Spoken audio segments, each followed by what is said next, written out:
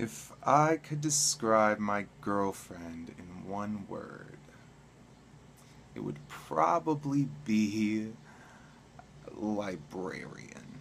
And I'm not talking like Carmen Electra in a low budget B movie. I'm talking more frump.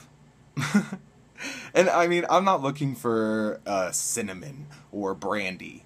I'm looking more for like a Blair or Mackenzie.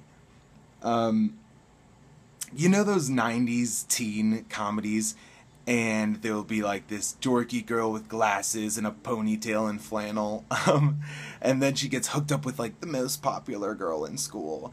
And she takes her ponytail out and takes her glasses off, and all of a sudden she's banging, and like no one knew. That's my girlfriend. My girlfriend is beautiful, but I feel like sometimes she gets stuck in her comfort zone, and what I'm looking for is that popular girl to kind of yank her out of that, and I think you guys are that girl. um, I think my girlfriend just needs to realize that she doesn't have to wear a cardigan and a knee-length skirt every day. That she can mix it up a little bit and really experiment and feel pretty in different ways. So, come on, popular girls, help me out here.